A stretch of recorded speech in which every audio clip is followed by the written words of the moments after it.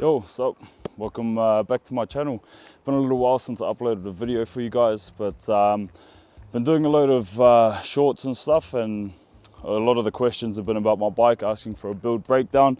So I figured, why not do one today? And yeah, give you guys a little insight on what's happened to my bike, who built it, what sort of parts have been added, and sort of just the quality of it. So yeah, let's get into it.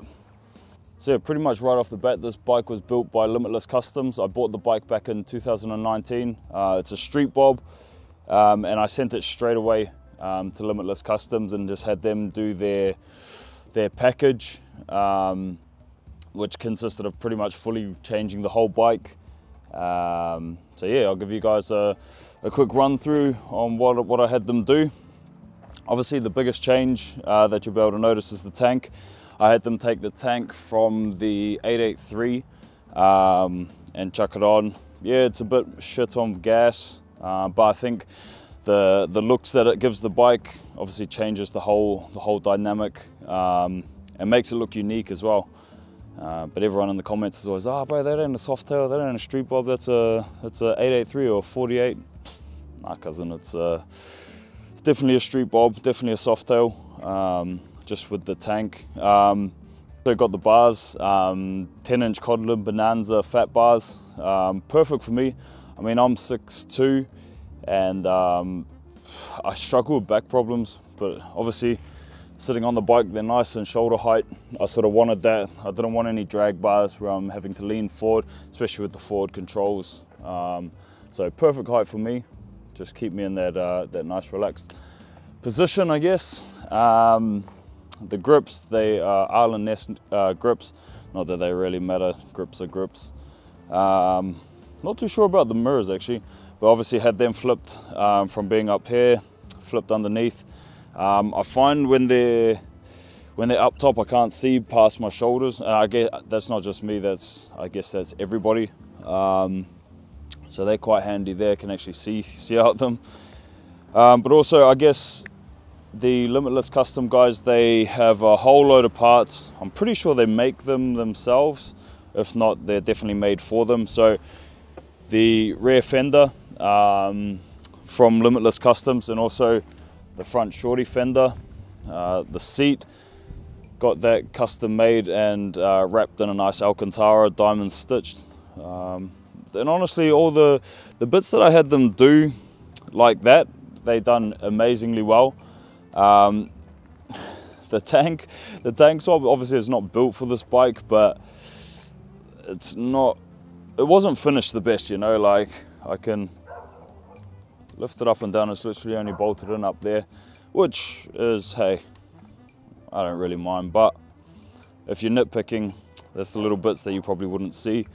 I guess moving on from that, when I originally had this bike first built, it was only a stage 1, so they obviously, you got your air filter and your exhaust. The air filter is Screaming Eagle heavy breather kit. It's just seen better days, so I'm thinking, need you guys to help me out. Do I keep, or do I just buy a new air filter, the heavy breathers, or do I go the Island Nest? I think it's like the 65-degree velocity or something. Pretty cool. Comes out on an angle, big cone filter. Looks pretty gangster, but I don't know if it'll suit my bike. And then the Bassani radial sweepers. And in my opinion, when I went and seen the guys at Limitless Customs, they asked me if I wanted their drag exhaust.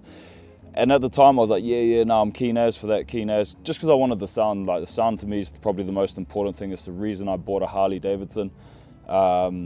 Purely for sound. Obviously they're not the fastest bikes, but they definitely beat everything else in sound. So I was keen on that, and then he said I could get the same sound out of these with a little bit more horsepower and a little bit more torque, just because it's got a bit more back pressure in it.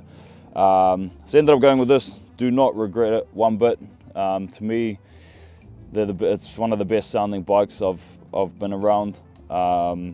Probably not quite as loud as the drag pipes, but you know, you sacrifice a little bit of sound for the horsepower. So yeah, definitely 100% would recommend if you're looking at building a bike like this. Bassani do amazing products. What else? I had them put on the forward controls. So first off I went for normal forward controls and I felt like I was still hunched up a little bit. Again, I'm 6'2", and I feel like the normal forwards were probably just there a little bit, so you know, still not in the most comfortable position. So I had them extended.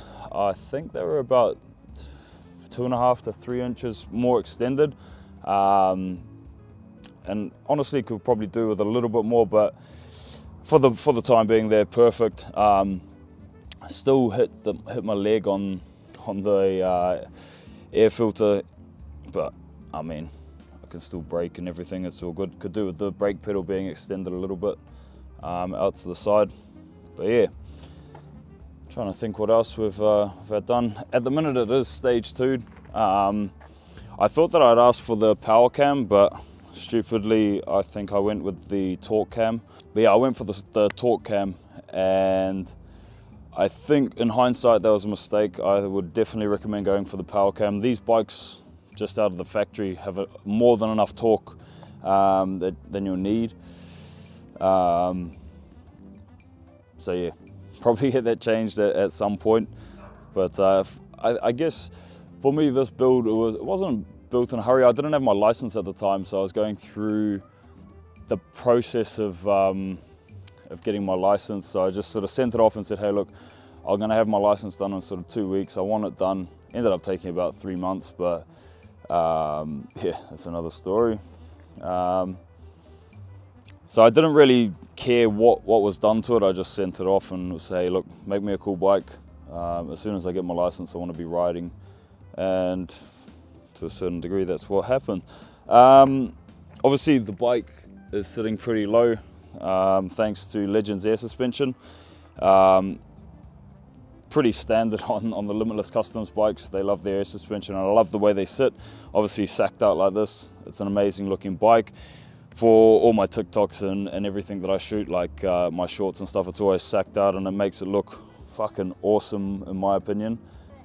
Yeah, so like I was saying, definitely makes the bike look bloody amazing when it's sacked out, and the ride actually isn't too bad. Like I said, I sent this bike off straight away as soon as I bought it, so I didn't even ride it stock. But from riding stock bikes and everything, you know, this, chill my bro. From riding stock bikes and stuff, this rides amazingly compared to them, and I'd 100% recommend it as well, although there are a few problems with it. My first problem I ran into, the air, I don't think it was the actual airbag, I think it was the line was leaking, so every time I was riding I was losing pressure in it, it was lowering, so I just had to keep pumping it up. It sort of pissed me off how much I was having to air it up. So anyway, that happened. I've had the bike 4 years, same air suspension on it for 4 years. And then about 2 months ago, my air compressor actually packed it in, and I had to replace that, which was quite expensive. It was about 500 bucks to get it done. Yeah, don't touch it, okay? I'm not going to touch the button, okay? Okay. Chill. All right. Don't be mad at me. I'm not mad at you. I'm just asking you not to touch the buttons. Okay, but like, hey, it's okay, it's okay. But like I said, anyway, 500 bucks to fix the compressor. Pretty expensive if something does go wrong. So yeah, depends what you want. Depends what you want. They are relatively reliable, but when they do break, it is very expensive to fix. What have we spoke about? We spoke about that. I had the rear wheels. I always get asked about this as well. How fat are my wheels? You obviously can't see them from this angle, but 200mm tire on the back and powder coated wheels. Is it powder too? Is it tires one, isn't it? Yeah, these help you stay on the road, bro. Yeah. Yeah? And when on the side, can I touch it? Yeah, of course you can, bro. But yeah, so 200mm rear tire on a stock rim as well. A lot of people ask me what rim I take and everything. But yeah, 200 on a stock. All right, bro, sweet ass. Yeah, so sorry.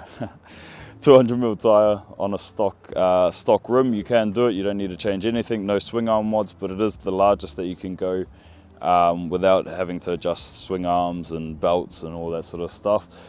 Avon tire in the front. Been more than happy with them. I've always seen people complaining about the stock tires that come on the bikes, but I've had no complaints, no slips on this, no crashes, no dropping. Touch wood. They've been pretty mean for me. My one complaint about this bike is probably the brakes. Actually, the brakes are pretty terrible. My rear brakes barely even work, and they're stock. The front ones, they're all right. Hey? Look, these. Yeah, those are your brakes, bro. They're pretty rubbish though. Why? Because I'm just telling everyone they don't really work. We need to change them. Yeah, we need to clean them and taste them. Yeah, that's some, my bro. And we need to change the wheels too, eh? Why? What's wrong with the wheels?